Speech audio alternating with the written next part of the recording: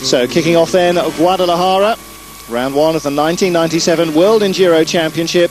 Guadalajara in Spain, about 50 kilometres, 30 miles or so east of Madrid. This year, as every other, big changes in the offing. The FIM trying to extend the season from 6 rounds to 8.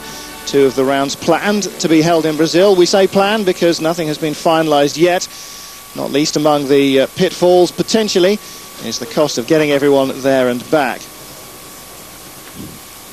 As in previous years, before the start of the season, the overwinter period has seen teams reshuffled, and the most spectacular change being Kari Tainenen's, the 5-time world champion, has moved to KTM, the newly established Shell Advanced team. Shane Watts also riding in the same crew, and that should provide hard competition for the Fariolis. As far as the Farioli team goes, they have stayed pretty much the same, holding on to Marco Rinaldi in the 400s, Fabio on the big 4-stroke, and Stefano Passeri in the 125.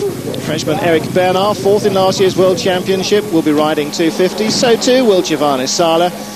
All the 2-stroke riders in the KTM team decked out with pre-production models of the 88 machine.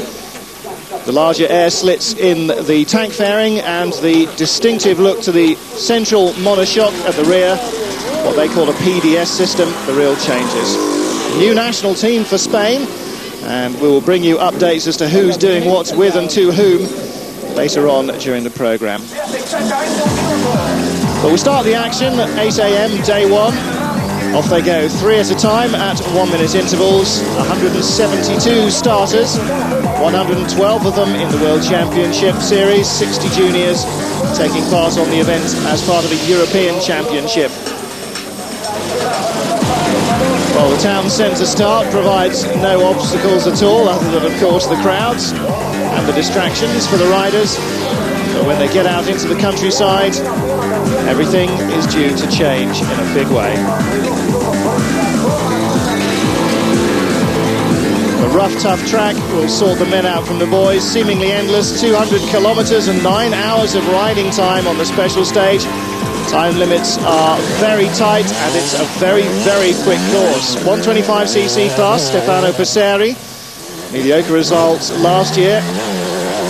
He's no longer a young man, and it's perhaps a surprise that he's been put into the 125s again. Fausto Scovolo, the reigning 125 world champion, still with team Madrigali, but they've changed over winter from Honda to Yamaha. His goal still, of course, to defend that world crown. Australia's Shane Watts switched from 250s down to 125s, and both he and Tainenen are both riding for KTM Germany. Switching classes hasn't changed his focus. He wants to become the world champion, and here on day one makes a good first foot in that, taking a clear victory in the 125 class.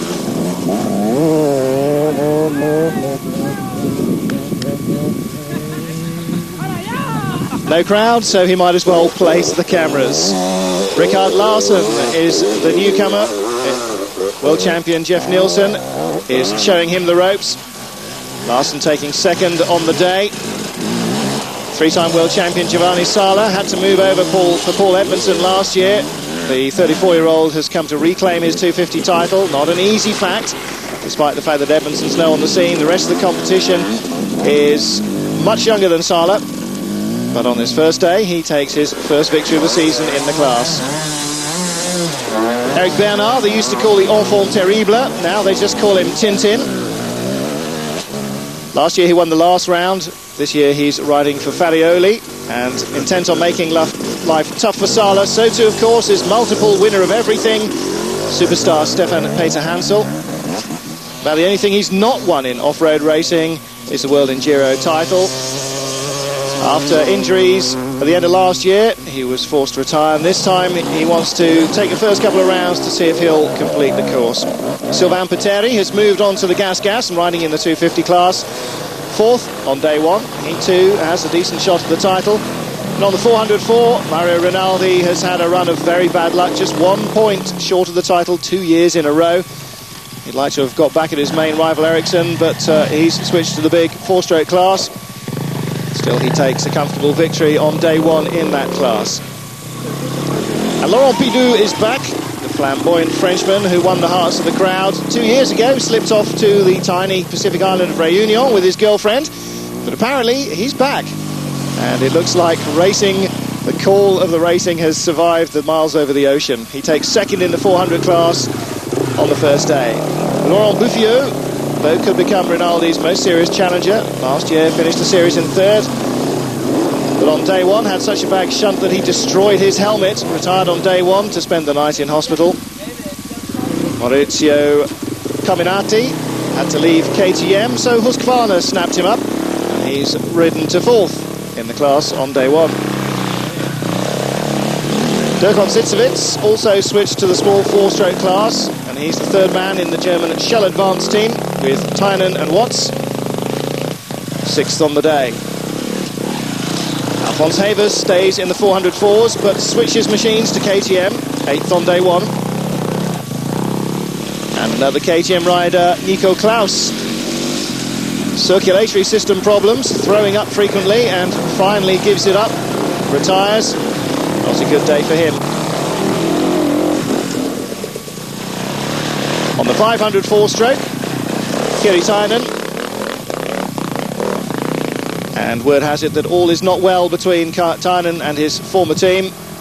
But today the most successful World Championship rider takes a comfortable victory in the big capacity four-strokers. Peter Janssen riding 500, 9th on the day. Farioli had a serious shoulder operation just a week before this opening round, and his goal to place as well as possible. 7th on the day, so a couple of places ahead of the reigning 500 class world champion. Not bad for a man who's still in considerable pain. Swede Eriksson has taken 2 world championship titles in the past years and has now switched from small to big four strokes. Everything he's touched in the past has turned to gold, and he's out to capture the 500 class crown. The only man he considers worthy competition is Tynan, and on the day Eriksson takes second in the big fours. And here's the way they shaped up at the end of day one of the first round of the World Enduro in Spain.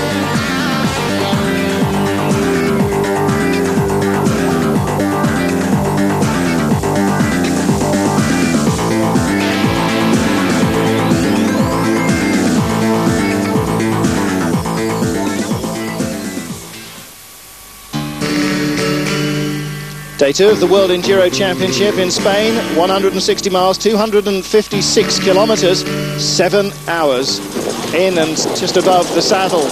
In the 125s, Australian Shane Watts won a clear victory on the second day of the event as well. The dry terrain on the Iberian Peninsula, very like home, and it's always been his forte.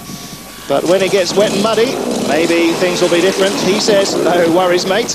Ricard Larsen, Jeff Nilsson's newcomer, also demonstrating consistency. He was second again on day 2, and Fausto Scovolo, reigning world champion, again taking third on the second day. Germany's Hans Bernhard struck problems though. Nothing terminal, just uncomfortable. Eric Bernhard crashed out twice on the special stages, but still ended coming up in 4th position. Stefan Peter Hansel taking third in the 250s.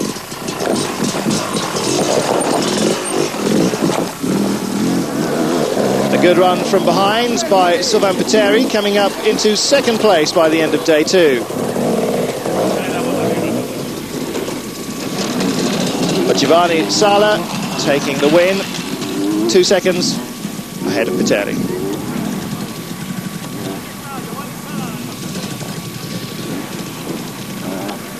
So on to the strokers then, and in the 400s, Dirk von Sitzewitz fell back a notch compared to the previous day. Chasing him here, Nico Klaus, managing to finish, coming in 8th. Laurent Pidou, he has no ambitions other than to enjoy himself, he claims. Doesn't really bother him when he drops down to 4th place on the day. Mario Rinaldi taking it again comfortably into 1st place.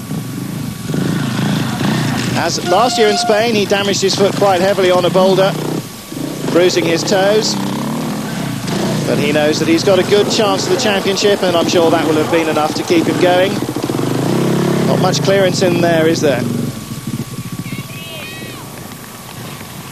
Ex-world champion Katrinak had to sit out last year's series for lack of sponsorship. He's back this year. What he really needs, though, is a good team to back him up. Still, not bad, 7th on the day. Anders Eriksson has brought life back into the four-stroke competition by going up to the big four-stroke class. Nicoli switched too. And this year, the big four-strokers are going to see some really heavy competition. Eriksson taking 3rd on day 2 of the Spanish event. Peter Janssen living up to his inconsistent reputation. Yesterday 9th, today 2nd. Kari Tiernan having an easy time, taking his 2nd victory in the class of the season. So let's find out from him the true dirt on the story between him and former colleagues Husqvarna.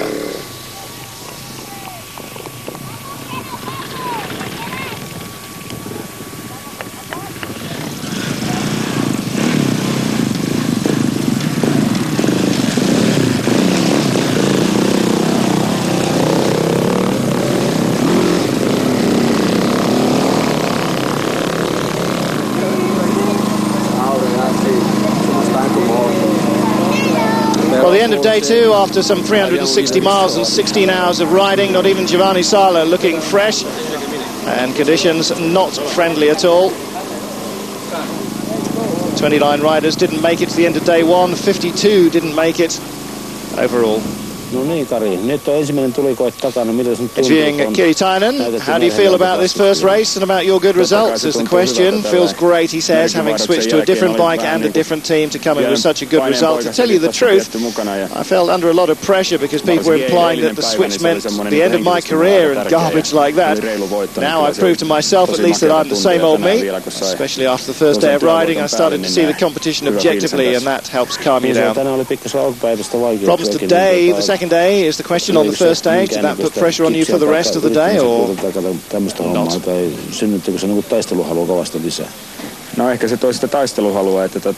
I killed the engine on the first stage, on the first test, and lost some time there, but since I was familiar with the next one, I knew that I'd be able to come out of it with a nice lead if I didn't make any mistakes. And that's the way it turned out. After that, he said, I just had to make sure I didn't make any mistakes on the tough stages and keep within the tight time limits. Siellä helposti pystyy tekemään suurenkin mokan ja putoaa johonkin rotkoon, niin se on kisa siinä. Any problems other than that one mistake on the first stage? Oliko siellä minkäännäköisiä ongelmia sitten muilla pätkillä tai menikö kaikki niinku putkeen sitten? No kyllä muut pätkät meni ihan putkeen. No, the rest of the stages were fine. Everything else went smoothly, and I'm quite satisfied with my results. And so he should be. This is the way they finish. Shane Watts heading the 125s for KTM. Giovanni Sala heading the 250s for KTM. No surprise for the German manufacturer. Mario Rinaldi heading the small four-strokes. And Kari Jäinen, the big strokers. Back in a moment.